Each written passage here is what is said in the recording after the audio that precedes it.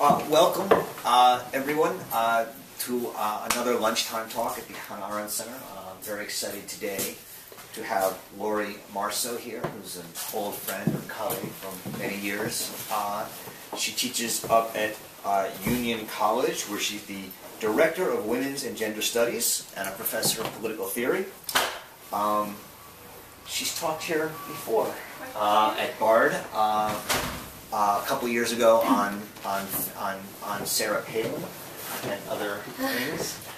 And at the Lying in Politics. And at the Lying in Politics mini-day conference that we had about 3 years ago here at Bard. So some of you have probably heard her before, and we're thrilled that she's back. Her books include Feminist Thinkers and the Demands of Femininity, The Lives and Work of Intellectual Women, and W stands for Women, How the George W. Bush Presidency Shaped a New Politics of Gender, which she wrote with Michelle Ferguson. And also Unmanly Citizens, Jean-Jacques Rousseau's and Germaine de Stael's Subversive Women. So she's a prolific and very interesting thinker. We always enjoy having her here. Today it's great. She's going to be speaking particularly about Simone de Beauvoir and Hannah Arendt, Judgments in Dark Times, looking at two different interesting, important 20th century women thinkers who've written about war crimes trials coming out of the Holocaust. So this is something that's incredibly appropriate for the Arendt Center for Politics and Humanities, and I'm very happy to have Laura here. So she'll talk for about 10 to 15 minutes. Yes. And then we'll get to have our conversation. So thank you. Thanks very much, Roger. I want to thank Roger and also Verity for inviting me today. I'm really happy to be here. I've been working on this particular essay actually for some time, so I'm really interested in now getting some feedback from all of you, and that'll really help me to sharpen my argument. So as Roger mentioned, in this essay I'm putting Beauvoir and Arendt in conversation about questions of judgment, and particularly about the kinds of crimes that threaten the human community, and particularly crimes that threaten political freedom. These two thinkers actually are rarely studied together, in spite of some common philosophical traditions from which they emerge. And one thing that I didn't put in the paper for those of you who read it, but I wanted to mention today, is one of the reasons I think that they're not studied together very often is because Beauvoir is rarely thought about as a political thinker, actually. This essay maybe eventually will be part of a larger book, which is why I started to write this essay on Simone de Beauvoir's political thinking. I actually edited a book of essays on Simone de Beauvoir's political thinking a few years ago. But other than that book, there has not been any sustained attention to Beauvoir as a political thinker. I think this is kind of a mystery because she was engaged with so many of the important and dramatic political events of the 20th century. And she wrote about them quite extensively, actually. She didn't write about them in any one volume. Her work on these events is spread across a number of different kinds of essays and books in many different genres. So she didn't promote herself as a political thinker, but in fact I'm arguing in this book that she is a political thinker, that she has important things to say about Stalin's crimes in the Soviet Union, about the war crimes of Nazi Germany, and collaboration and resistance during the occupation of France, about racism in America. She came to the United States, and Richard Wright was her host here. Richard Wright and his partner Ellen Wright introduced her to the political situations in America, and she became good friends with him, and then when he emigrated to France, she remained friends with him, and also engaged with Fanon on questions of France's occupation of Algeria, and of course the women's movement as it emerged in France and the United States. All major political upheavals and questions of the 20th century, and she wrote about all of them, and yet she's not studied as a political thinker. The mystery deepens actually when we learn that she was actually engaged with all these political thinkers who saw themselves as political thinkers and were writing about politics. So, as I mentioned, Fanon, Jean-Paul Sartre, obviously, Richard Wright, Maurice Merleau-Ponty in his book Humanism and Terror, and then someone, as I was studying Beauvoir in this context, thinking about her reactions to these political events, thinking about the conversations that she was having with all these political thinkers, I of course noted a startling absence, and that is that she was not engaged with conversations with Arendt. Even though I noticed that she is reacting to some of the same events, writing about some of the same situations, and actually has some very similar instincts and analyzes events politically in some ways that I find have great resonance with Arendt's work. So this essay for me is an opportunity to put these two into conversation about these two trials and to think about the kinds of political concepts that emerge and the way of thinking politics for both of them, and particularly for thinking about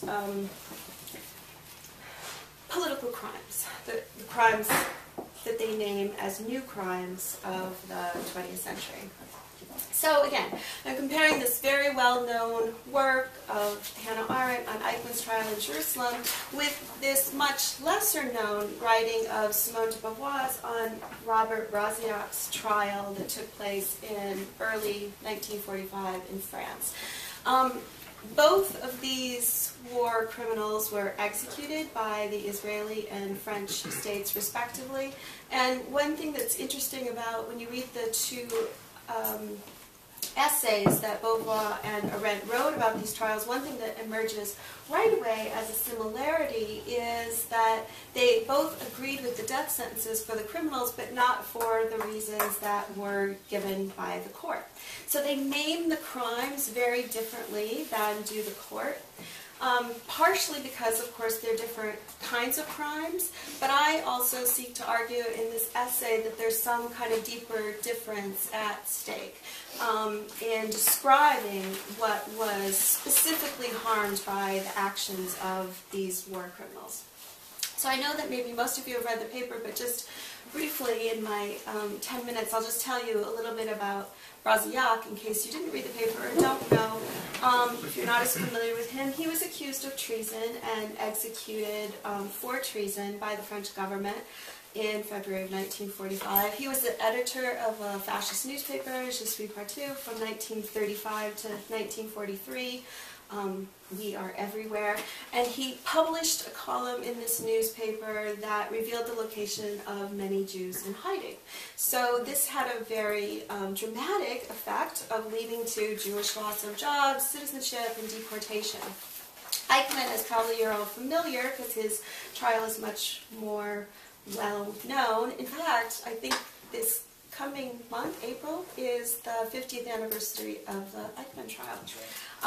He was employed by the Nazi state, the Information Intelligence Department, and he was in charge of transporting Jews to their death. So Eichmann, unlike Brasillac, claimed to have no racist feeling against Jews. He was just doing his duty. And Arendt takes this argument of Eichmann's of doing his duty seriously to explore the individual's role in totalitarian states. So the first thing these two thinkers have in common is the criticisms, though, of the narratives that are being advanced by the national courts in their prosecution of both Eichmann and Brasillac. So according to Arendt, the Israeli court was using the trial to educate young Jews about the need for a Zionist state. Likewise, France hoped to show that after the war, after occupation, that they could exert themselves as a strong state, punish collaborators, and show that they were willing to do this. And this effect of publishing, the act of publishing collaborators, they also hoped would have the effect of making people think that most people were resistors, but that there were a few collaborators who we could single out, punish, and in this case, execute. So for both Arendt and Beauvoir, you find when you read these two essays that they wrote about the trials that the judgment that the courts delivered really missed the point. They thought, not the judgment that the courts delivered, I shouldn't say, that the way that they constructed the narrative about what those individuals were guilty of really missed the point and impaired justice. And so both argued that to judge the criminals, we must hold them responsible for specific deeds. Just as an aside, or maybe not as an aside because it was important to both of them, you should know that many arguments were advanced against this kind of judgment. Some said that deeds of these individuals defied the possibility of human punishment. Some said that we too might have committed such crimes under similar circumstances, so how could we know what we would do under similar circumstances? Again, both thinkers were engaged in this project of trying to figure out when there's a state in place that is specifically targeting certain individuals, how, and it's actually legal for you to participate in those kinds of crimes, how do we know when individuals are responsible? And so some were arguing against judgment by saying that we too might commit those kinds of crimes under similar circumstance. Some claimed that these acts were part of larger forces of history. Of course, that was one of the arguments advanced by the Israeli court in the sense that they wanted to argue that anti-Semitism is something that has always existed and will always exist, thus the need for the Zionist state, so on and so forth. And some, in sort of this more sympathetic argument, would say that crimes never define the whole person. So against these kinds of voices, both Arendt and Beauvoir make judgments that affirm that there is individual responsibility even within totalitarian states such as this, and we could surmise within something like police states, maybe not as dramatic as totalitarian states, but also states which are tempting you to take part and act badly.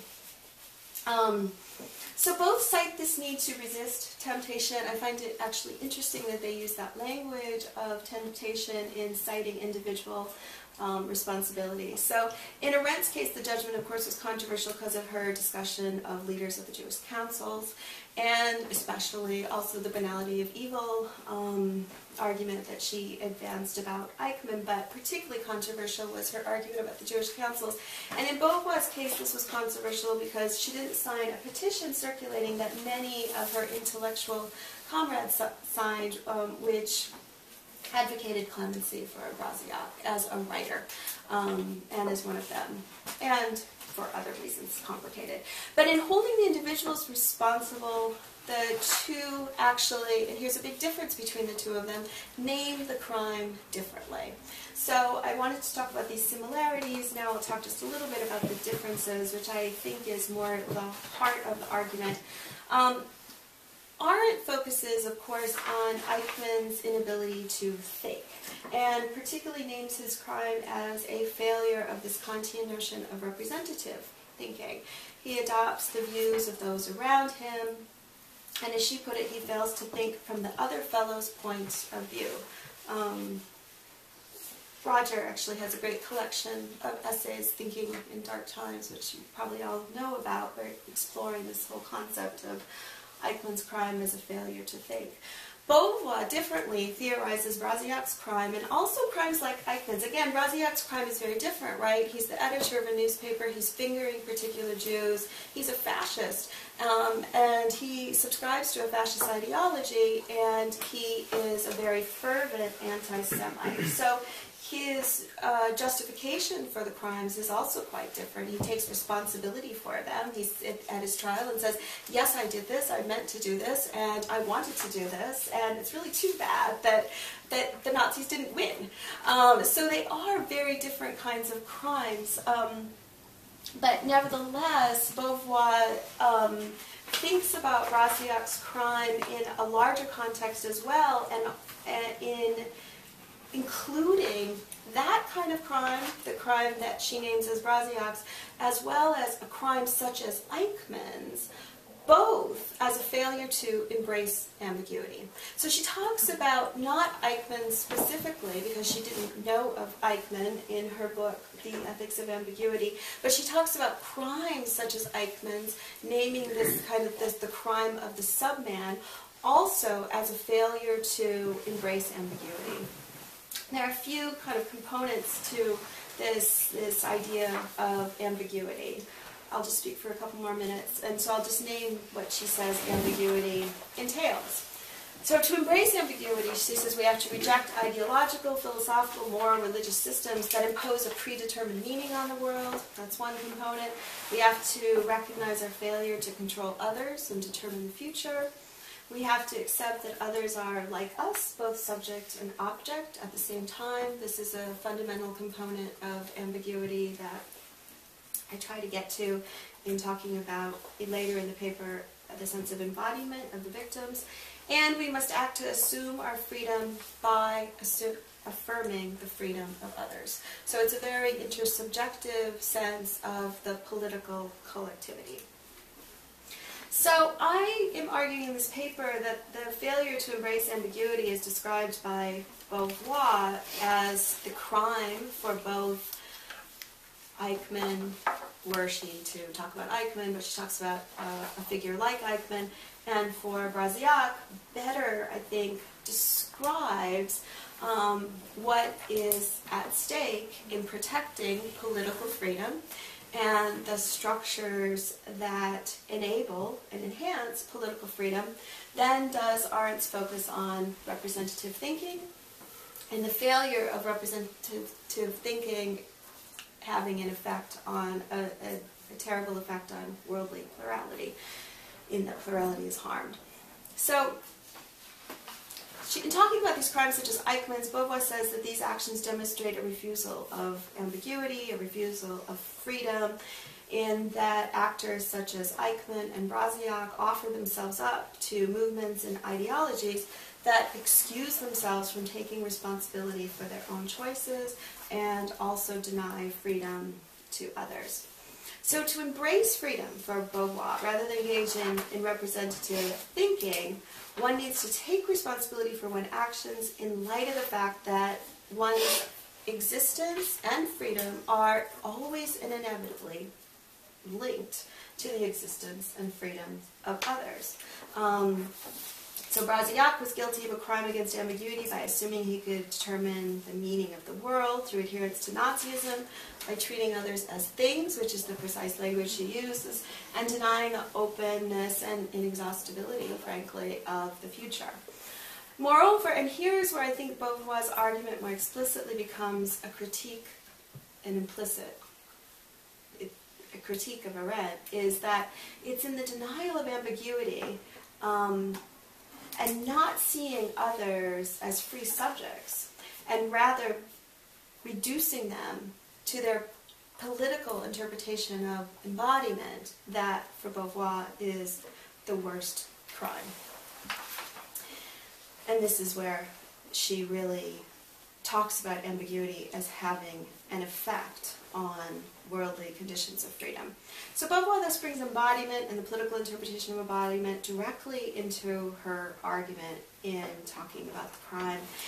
And so she opens it up beyond the individual and the focus on representative thinking to the political conditions in which people act, and the political conditions in which actions such as Eichmann's and Brassiac have particularly tragic kind of consequences.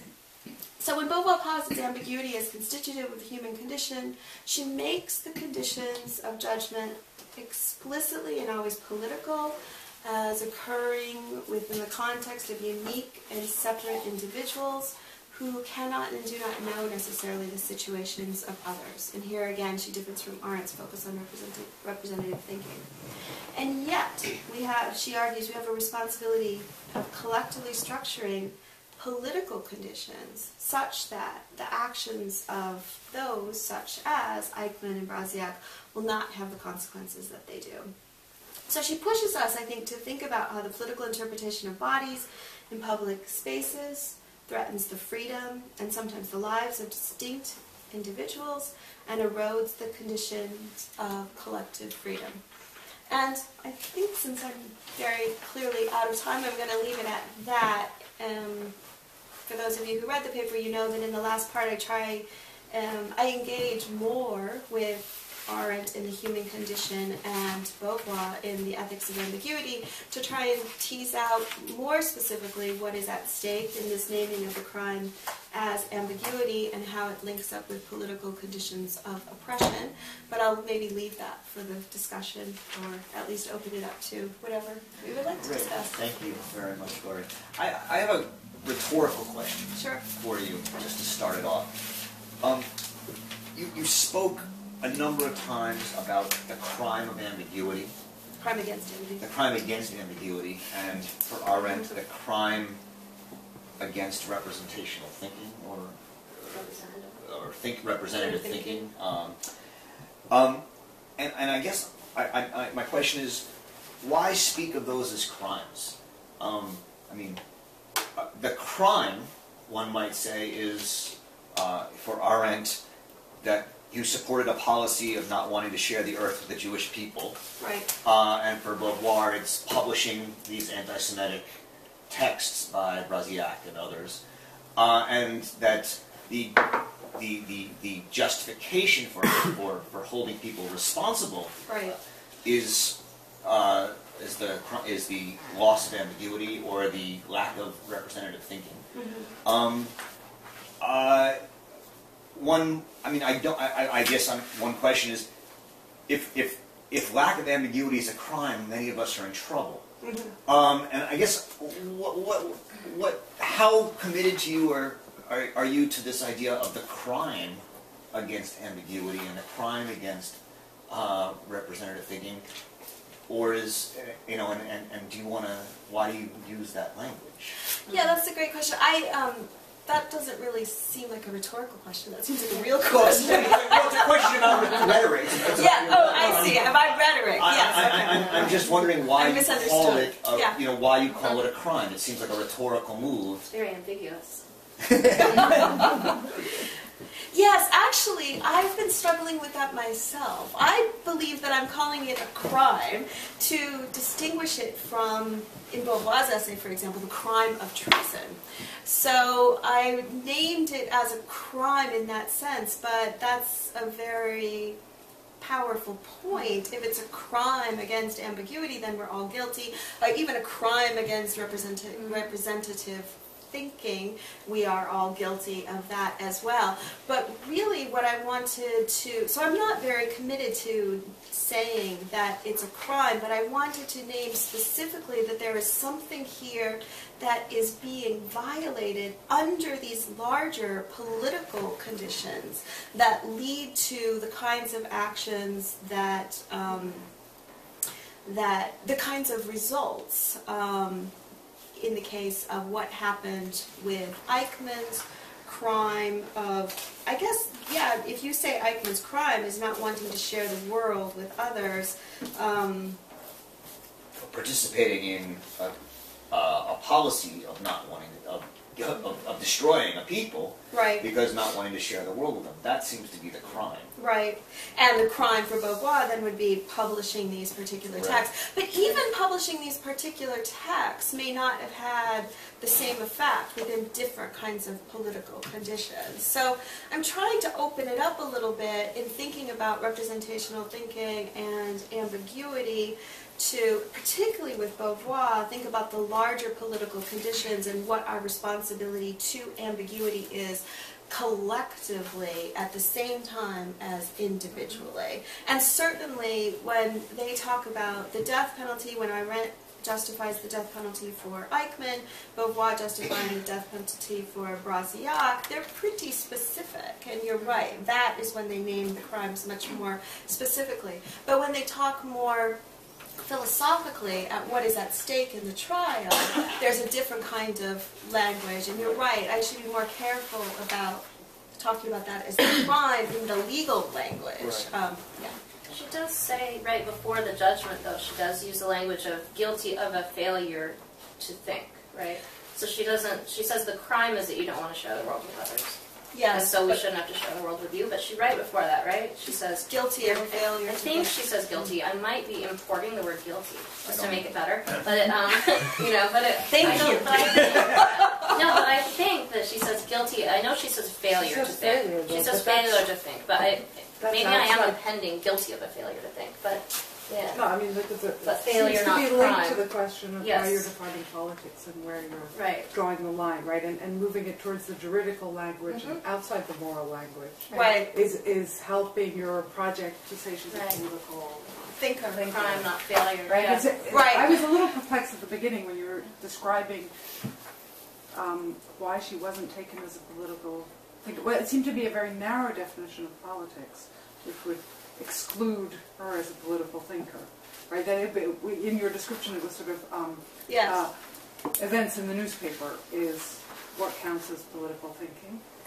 That is not And- my no. interpretation, but I do think, well, I mean, I think there's several reasons that Beauvoir hasn't been taken seriously as a political thinker. One is that the second sex has kind of eclipsed all thinking about Beauvoir's politics and her But contribution. that's not politics? Absolutely it is. Right. But in terms of the questions just around feminism, embodiment, social conditions, versus the explicitly kind of political conditions under which people exercise freedom, and thinking about the movement of history, for example, I think that yes, there is a kind of cordoning off of the political in that sense to talk about how her concepts of ambiguity, contingency, oppression, and freedom translate into a thinking about political events that we read about in the newspaper. So yes, it's, I mean, I think of politics very expansively, but there's been this tendency to not read Beauvoir as having anything to say about those more explicitly political questions of the 20th century. Does that answer your question? Yeah, no, I was just thinking that might be why you're using crime, right? Right. This we edge it towards something that's closer to the political, more not the legibly moral. political. Right. Avoid this. Right, moral, Is it ethical language. moral, ethical, therefore Yes. just philosophical? Yes, Obviously. yes. But it's true that I mean, moving toward the juridical language is also, it goes against really what they're trying to do here, right, as well. They are trying to, I mean, it's kind of a double thing. They are, on the one hand, and this is very important to both of them, holding these two individuals responsible for specific deeds. And actually, Arendt, anyway, has a pretty conservative philosophy of law in that sense. Would you agree, Roger? In one sense, very conservative. Yes. On the other sense, radical insofar as it jettisons mens rea. Yes, definitely. An intention from the Right. from the conditions for guilt. Yes. So depends how you understand conservative. Conservative in terms of really trying to narrow the definition of what he is guilty of.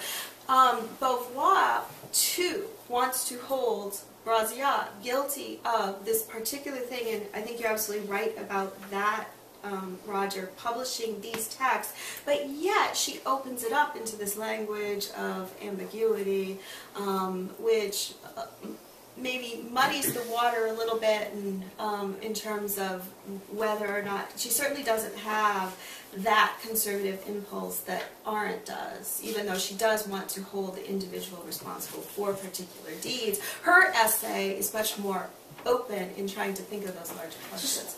Say more about. Oh, go ahead. Say more. Let's say you have these two.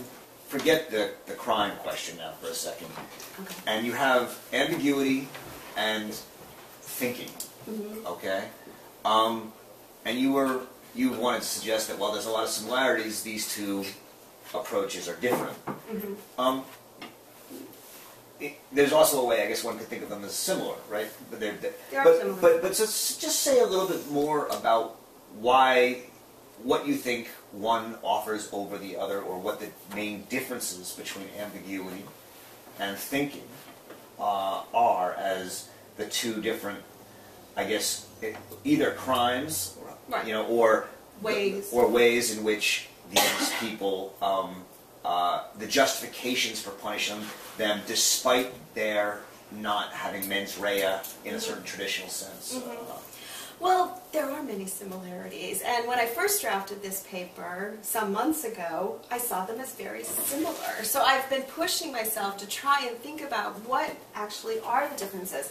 When I started with the similarities, there's very clearly striking similarities in this idea of Arendt's notion of thinking as the inability to think for oneself, to be able to, where she talks about in The Life of the Mind, for example, this conversation whether or not you can live with yourself if you commit this particular deed. So you're thinking outside of and in contradiction to, or in distinction from, or in a critical perspective with the ideas that are available for you in society. So in that sense, and that is very similar to Beauvoir's conception of ambiguity as she articulates it in terms of really focusing on the fact that we are, as individuals and as a collectivity, fully responsible for making meaning in the world, which of course is always a failure, but of course there's never any predetermined meaning either. So I think there's a real similarity there. A difference, however, is, and I want to be able to think about this more, and maybe all of you can help me, is that I think in this adoption or borrowing from Kant's idea of enlarged thought and representational thinking that Arendt engages with, and thinking from the perspective of someone else. And so much has been written about this. Does this mean that you do it by yourself? Does it mean that you talk to others? Do you do it in conversation? How do you understand the position of others? But that framework for understanding thinking that Arendt has, I believe, is very different than Beauvoir's conception of ambiguity, where she really thinks that we are each kind of trapped in our subjectivity, and that the other is unknowable to us, fundamentally unknowable, and that all we can do is recognize that they are potentially and equally free, as are we.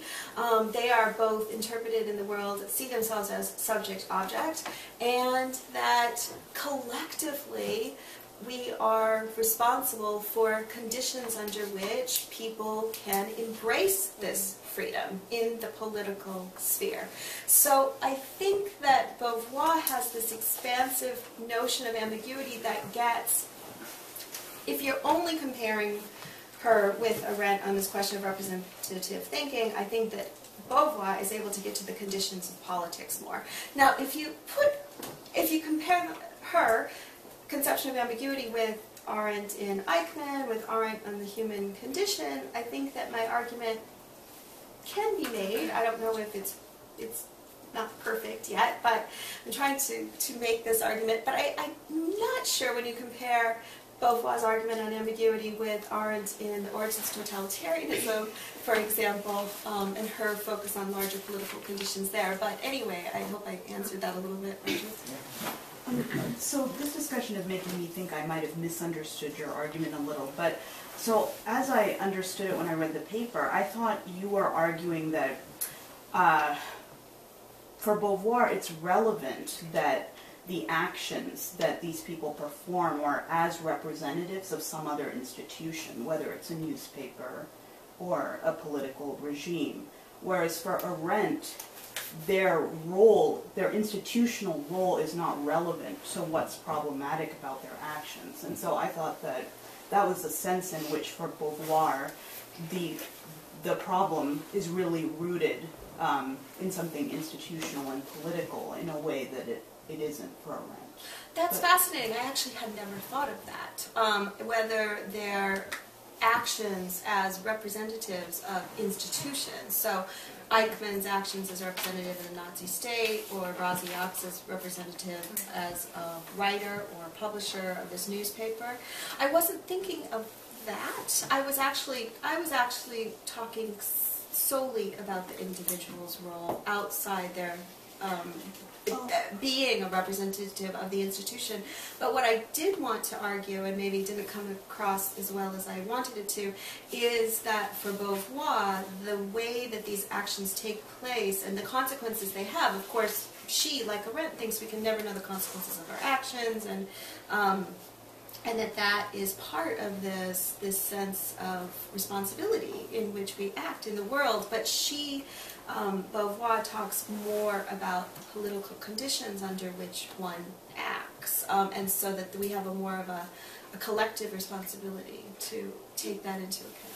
So can I just follow up a little on the earlier exchange then? So in the paper, you contrast, you use the phrase political register with the merely social, which you attribute to Arendt. Yes. So what is the difference?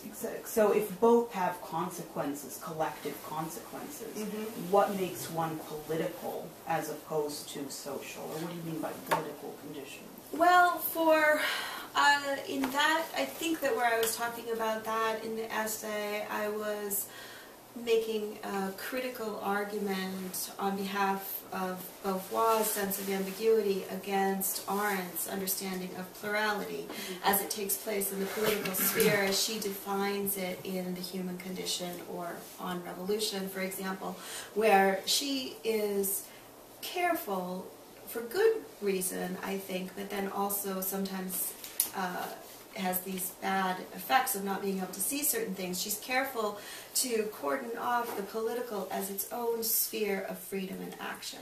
And it's only in the political sphere that we can really express ourselves in word and deed as a who, as she calls it, beyond the what of our being, which is again, the what of our being is something we all have in common, but of course we are all distinct in that as well, because we are in different bodies and have different relationships to the private sphere. So we are distinct, but also then equal in our bodily needs. But what makes us equal in the political sphere is this notion that the social will never breach that barrier. And so Arendt clearly distinguishes the social and the political, or in Human Condition, Labor, Work, and Action, and the realm of the action is the political sphere, whereas for Beauvoir this notion of the political is much larger, much fuzzier. Personal is political. And so there's a political interpretation of embodiment, for example, that Beauvoir finds we have maybe a really hard time getting away from, that disallows us, sometimes absolutely, from disclosing ourselves in word and deed in the political sphere. So Beauvoir's got an enhanced notion of the political, or certainly does not draw the boundaries in the way that Arendt does. So what I wanted to argue was that Beauvoir's focus on embodiment and its political interpretation allows us to see that in a way that Arendt's focus does not. So that's why I talked about the political register. Laura, so I wanted to go back to a note that you ended on in your response to Roger's last question, where you were saying that while you don't find a lot of sort of reverberations of Beauvoir's understanding of ambiguity in Arendt's account of judgment, you do think that there might be something to her account of politics or action. Yes.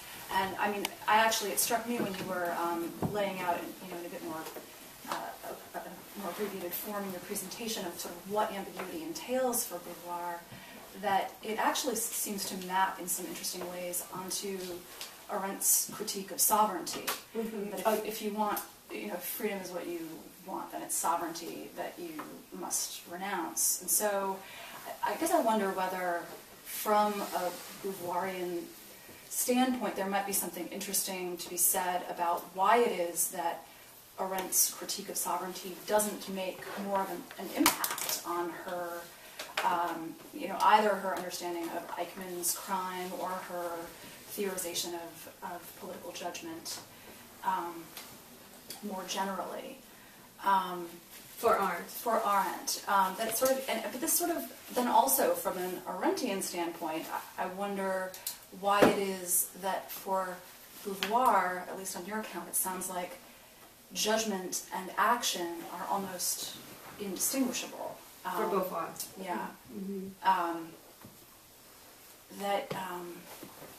Losing my train of thought a bit, but that it seems like there might be something important at stake in keeping those separate, and not just being able to judgment and action separate. Yeah, to be able to understand judgment differently than action, Mm-hmm. and then not only keeping. So I guess my question comes down not only to should we be holding judgment and action separately? What do we lose either way, conflating them or separating them?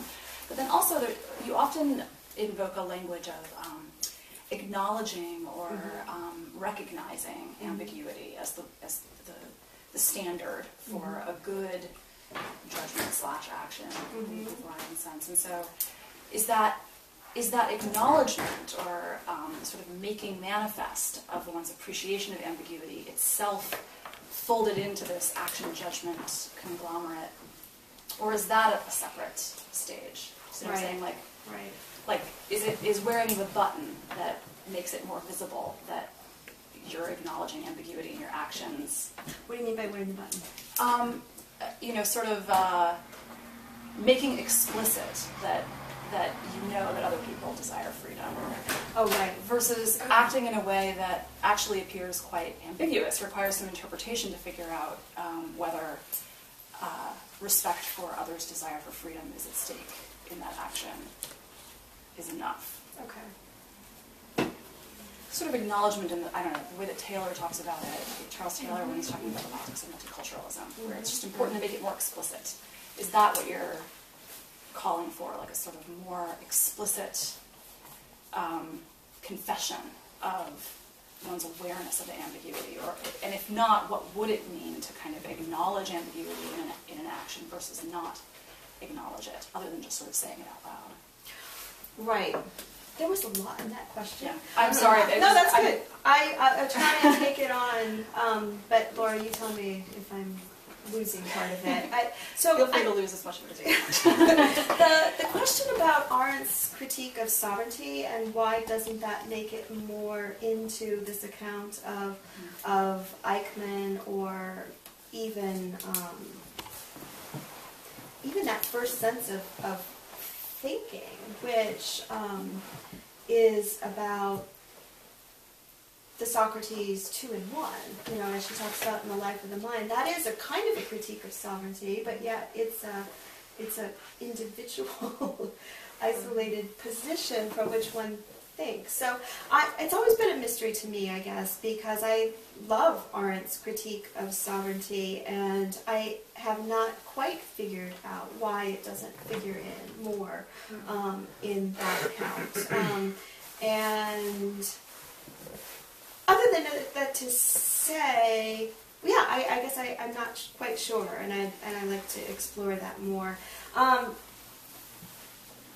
But Beauvoir's position on sovereignty, just to think about that for a moment in relationship to Arendt's, is also complex, because she certainly thinks of our actions as taking place in conditions of non-sovereignty. So in the same way that Arendt talks about in The Human Condition about how we don't have ultimate control over the interpretation of our actions, and we can never know until after the fact what they really meant or any meaning that they have, and we don't control our perception of ourselves and so on and so forth. Beauvoir also uses that language to talk about conditions of political conditions in which she uses more of a subject-object language, right, than Arendt, to talk about how the subject never has sovereignty over one's perception of your embodiment, of who you are, so on and so forth. So the critique of non-sovereignty is clearly very important to Beauvoir.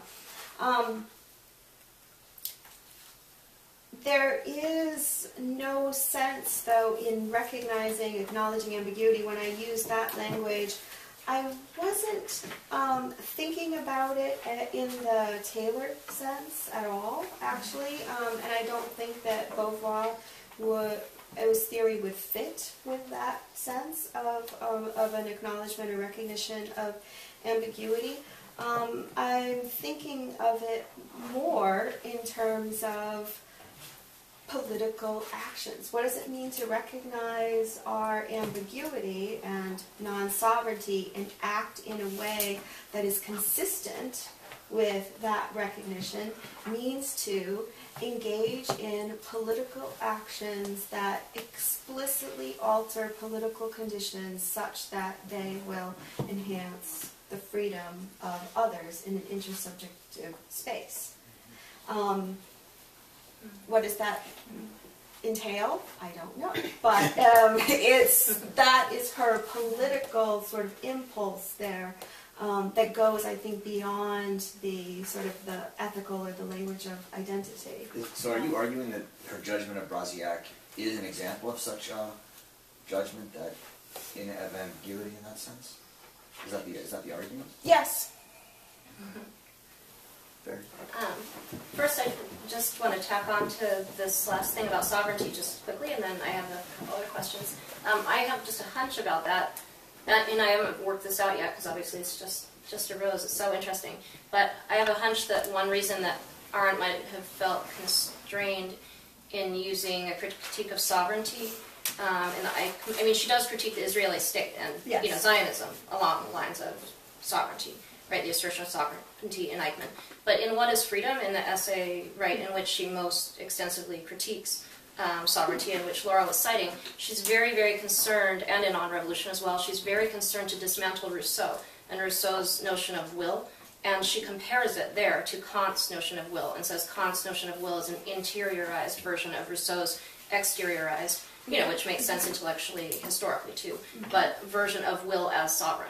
And so she's binding will up with sovereignty, and there she's blaming Kant, along with Rousseau, for doing just sort of the inverse version of the, a solipsistic inverse version. So maybe she just didn't feel that, she could render that critique of sovereignty, of national sovereignty, along, right. And recuperate Kant's notion of will. She drew on a different part of Kant. I don't know, just a hunch, I'm not sure. But I guess my main question was, I was thinking about your comments about, your emphasis on ambiguity, and that I think what seems to be problematic for Beauvoir in offending ambiguity or failing to acknowledge ambiguity, it may be that it prevents reciprocity, right? I mean, it prevents, and in second sex, that's the problem as well, right? That if you don't have enough, as it is in Ethics of Ambiguity and elsewhere, if you don't acknowledge someone else as a subject, if they're only an object to you, then you can't be recognized, right? If there's no reciprocity, then you can't be recognized as a full subject either, and so you're not free. And so this concept of reciprocity seemed important in the sense that the parallel in Arendt is plural, is plurality. So I wondered, in terms of trying to think about ambiguity versus thinking, and the role of the individual, the failure of the individual to acknowledge ambiguity on the one hand, or to think on the other, whether it would be helpful to kind of try to parse the differences between reciprocity and plurality, right? Instead of just kind of folding reciprocity into plurality, and thinking of them in the same way, because they're different and kind of paired concepts, it seems to me. Yeah. And then second, just a quick comment. We'll just let her answer one at a time. Okay.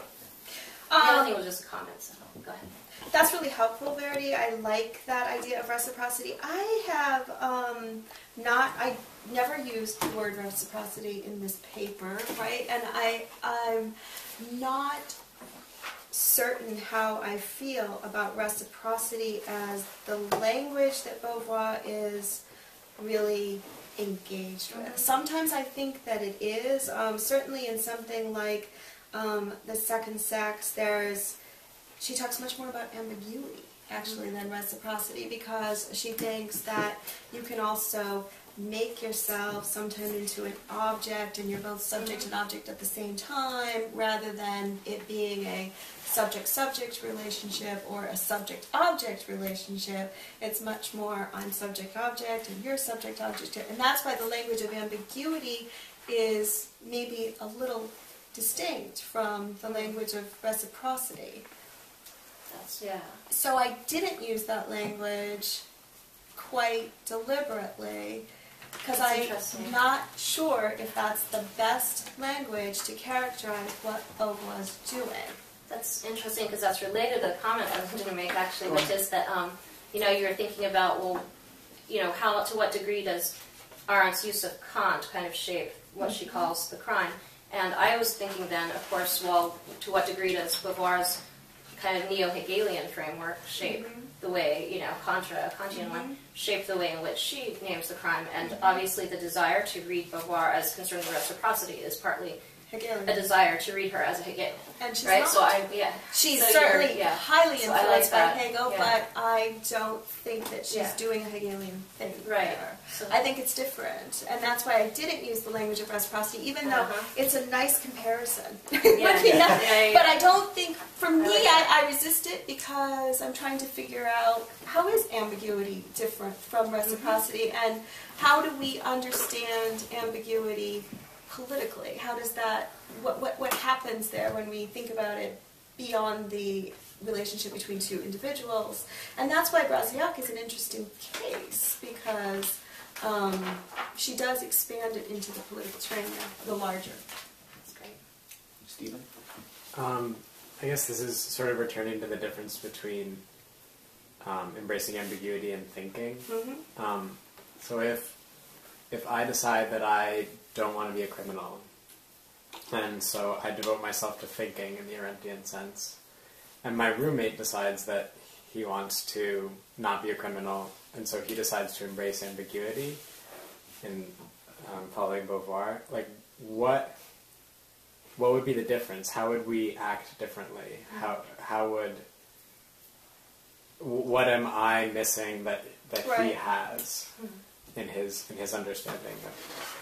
I think only for Beauvoir, what she would say, you're doing the thinking, right? Yeah. She would say what you're missing is that you actually can't really engage in representative thinking. She doesn't really think that that is possible, so she certainly wouldn't want to put all her marbles in that basket for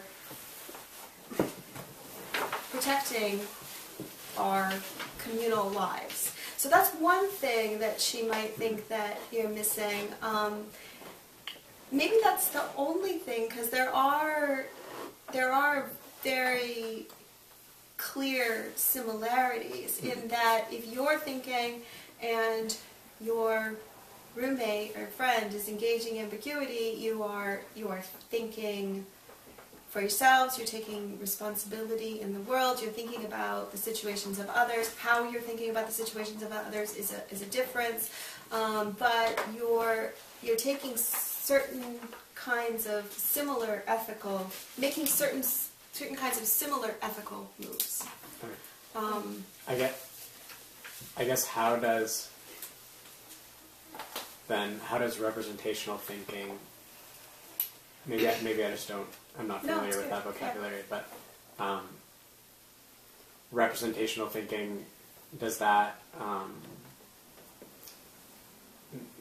require me being able to actually access your experience somehow? Well, that's a great question. Or can it just be in my thinking I'm realizing that you are a subject that's separate from me? Like how?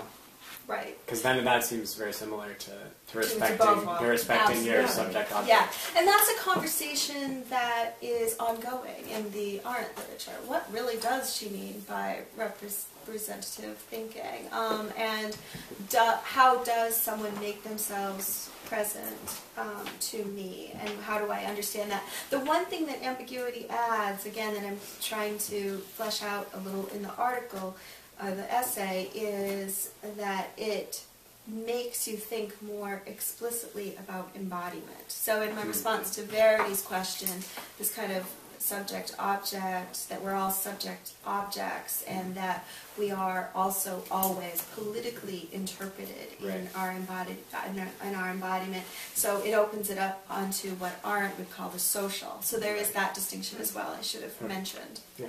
But just in terms of the ethical questions, I think that you've pinpointed it, and it really hinges on that. What does it mean to do representative thinking? Maybe that in itself is recognizing ambiguity. Yeah, I guess that was my question. Thanks. Sorry, I'm muttering. But no, I think it does hinge on how you understand representational thinking, and how probably which part of Kant you tie that back into, what goes with enlarged mentality, etc. Right. And I just thought what you seem to be pointing to as the specificity of Beauvoir would be always taking into account that if they're two subject objects, there's sort of at least four possible relations. And it sounded as though you were sort of saying, well, that doesn't happen in representational thinking. It's much simpler than that. I'm not quite sure whether you would say one always thinks the other as an object. Probably not. No, as I a don't subject, think so. right? And they're certainly both. I mean, you can find both strands just a phrase of Kant's. You have to want for the other not what you would want for them, but what they would want for themselves. That seems awfully close to making the attempt to think. Sure. Subject to subject. No, that's a very good point. And where I'm taking Arendt's concept of representative thinking is from her lectures on Kant's critique of judgment, and again, there would be much more intellectual work I could do just on that, but that's a really good point to try and think about being more specific on how that works as distinct from ambiguity, and then particularly the question of why for Arendt, and again I think it's just so complicated and I'm not quite there yet in order to be able to fully explain this, why for Arendt then embodiment cannot come into the question, right? Because for her it just doesn't. And there are all kinds of reasons that she lays out on Revolution and the Human Condition and so on and so forth, but how is that linked up? Why would that embodiment and political interpretation of embodiment not come into representative thinking? I would think that it would. Even in her essay on Reflections on Little Rock, embodiment comes into it, really, in a way. I mean, she wants to keep the sphere of the social separate from the sphere of the political and talk about political legislation as the solution to school integration or school segregation and so on and so forth, such that these battles aren't out on the playground or whatever. But she starts off the essay by saying, well, when I read about this case, I thought, what would I do if I were a black mother? And then I thought, what would I do if I were a white mother? So she is kind of explicitly thinking embodiment there. I think she comes up with the wrong answer both times, but that is interesting as a kind of thinking embodiment in representative thinking. So I'm just arguing against myself here. But I'm trying to understand maybe a little bit this relationship between representative thinking and why ambiguity captures embodiment better, which is the argument that I'm entertaining for the moment, and seeing if that works. Yeah, I'm a little bit unclear about what Beauvoir thinks is distinctive about Brasileat's crime in comparison with, like it would seem to me that this idea of violating represents ambiguity in the sense that you think that you somehow have the right or even the ability to destroy them. How is that not present anytime someone commits a violent act against another human being? This idea of turning a human being into a thing. Like, what is new about that idea of ambiguity? So your question is, what is new about Brasileat's crime? Yeah, for Beauvoir, what's different about this that it's different from any violence against another person? Does that make sense? Yes, very much so. What's new about it, I think, in the context of her writing in the trials, is that there was explicitly in place laws that made that not against the law. And he was engaging in that. And this brings the question of embodiment back into it, targeting individual Jews literally only by naming them in the newspaper. So his crime, like for Eichmann with Arendt, Beauvoir had the difficulty maybe of making the case that though neither of these two individuals actually murdered anyone or laid their hands on anyone or even gave orders to kill anyone, yet, and they were part of larger political institutions in which they were acting, and there were no legal mechanisms to hold them guilty, nevertheless, they were guilty of these particular crimes. And when she names Brasiak's crime, it's very controversial, because after all, he was just a writer. And we could even say that it was just free speech. He didn't actually do anything. So he treated them as things only within the context of a political situation where the consequence of fingering those Jews was rounding them up and deporting them. Does that answer your question at all? I think so. So, and he acted, Beauvoir says, acted as if he could control the future, as if the Nazis would win, that was the vision of the future that was true and good, and that he then was individually responsible even within that kind of larger system. Again, oh, sorry. Sorry. No, go you go. Okay, I just wanted to tackle something that I think is kind of inherently problematic about the concept of an eye for an eye. And Beauvoir says, you have it on page 13, death is the only penalty that can express the violence with which society refuses certain crimes. Right. And it's interesting for me because it sort of sounds like, the ideology of like fascism, which is death is the only penalty that can express the violence with which our ideology refuses certain things or certain human beings. Right. Right. So I guess it's something that I'm interested in is crime a thing, or is crime an action, or is crime an action that becomes a thing so that we can target it, I suppose. I don't know, I'm really glad you brought that up, because it allows me to talk a little bit about that quote.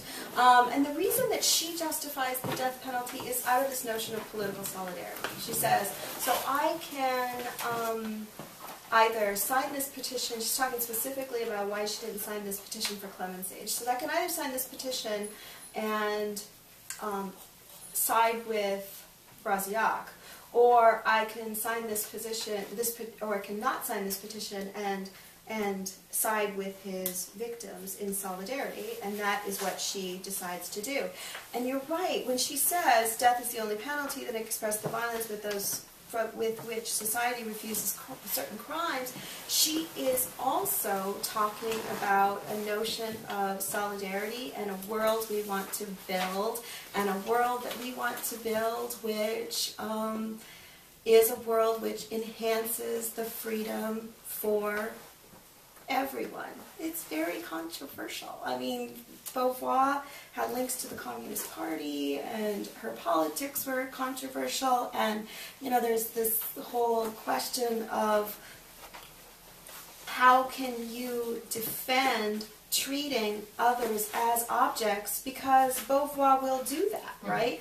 In saying that she is for the death penalty, she is denying ambiguity, really, because it's treating Brasiak as a thing who can be eliminated in her vision of the future.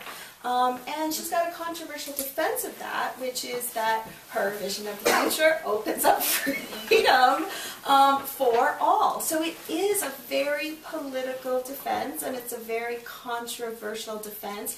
But again, like in my response to Verity's question about subject-object and whether this was Hegelian, Beauvoir is talking about, she's willing to say that sometimes, different than Arendt, she's willing to justify violence too. Arendt justifies the death penalty for Eichmann, but Beauvoir will justify violence. She just justifies violence in revolutions. She justifies violence in political movements, and she says we live in a world where we do make people into objects and things. We do. And how do we decide when that is justified and when it's not? And that's why I wanted to say that for her, the question of judgment is always at the center of politics. Again, maybe going back to Laura's point, how is it distinguished from freedom and action? Those are things that I should think more about, the specifics of judgment, the specifics of freedom, the specifics of action, but certainly when we're having to act in the world, and sometimes act in which we treat others as objects, we are making judgments in order to enhance freedom. So, in a sense, she's not really, I don't know, in a sense, ambiguity is like a really good term for her to use, because she doesn't have very straightforward political ideas. Well, it's not. She's not like ever kind of diverging from one point because she's ambiguous. So she's kind of like hiding behind maybe this label of ambiguity. Well, again, that's a good point. I think that she thinks that then we are all hiding, because no ideology can encompass our relationships to each other and the responsibility that we have for them. And so, though, again, she was sympathetic with the Communist Party, she doesn't say that communism is the answer, which is why her work on Stalin is actually really fascinating, and the problems that it raised for her, and thinking about what, for her, the French left in the second half of the 20th century, what do we support, and how do we remake the world in light of these horrible crimes. She does maybe have very ambiguous responses, as you put it, but she wouldn't put it in that negative light. I didn't intend to. Right, okay. But I just wanted to, yeah. Thank you. That was a good question. I'm probably running close to time, so let me ask a last question.